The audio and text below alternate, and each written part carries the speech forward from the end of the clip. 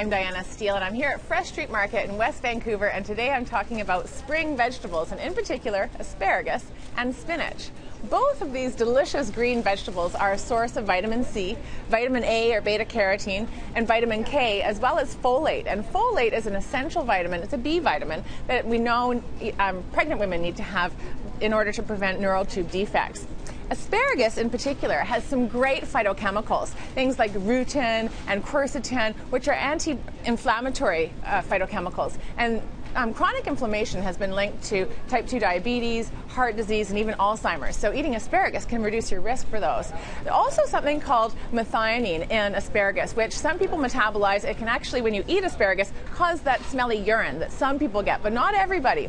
Also a source of glutathione, and glutathione is a very potent antioxidant, has some anti-cancer properties. So eating asparagus may help reduce your risk of cancer. There's also a carbohydrate in asparagus called inulin, and inulin is a fiber that helps. It's a prebiotic, which means that it fuels the good bacteria in your colon and can help with intestinal health. So eating asparagus is a great vegetable. Now, when you're buying your asparagus, there's a couple things to think about. First is look at the tips and make sure that you get a nice firm tip where all the pieces are tightly closed together and compact, not frayed and old like this one. You also want the stem to be nice and green and bright green in color, whereas this one here has some wrinkles in it, so I would avoid that. That just means that it's a bit old.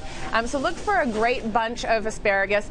The fat ones don't necessarily mean that they're more tough, actually. You're looking for a bright green color. And when you're preparing them, just snap off the woody end and then go ahead and cook them. Or you can actually cut them. When you're storing them, wrap a wet piece of paper towel around the whole bunch and then put it in your plastic bag. So it'll give it some fluid to drink and it'll keep it nice and fresh and preventing it from drying out. Or you can just trim the ends and stick it in a glass of water in your refrigerator, and that will keep it nice and fresh. Now, spinach is a very excellent source of all kinds of nutrients. It also contains something called lutein, and lutein we know can help reduce the risk of macular degeneration, which is the leading cause of blindness in the elderly.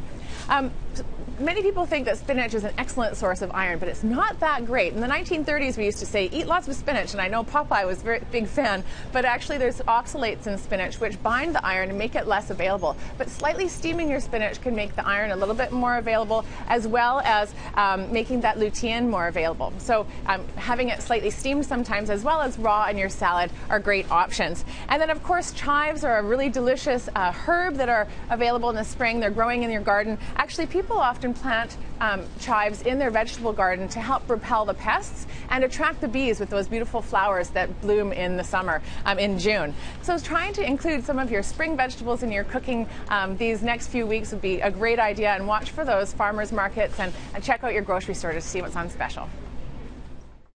Thank you, Diana. If you have other questions for Diana, give her a call at 604-739-3290, or you can go to her website, eatingforenergy.com, and you can follow her on Twitter at eatingforenergy.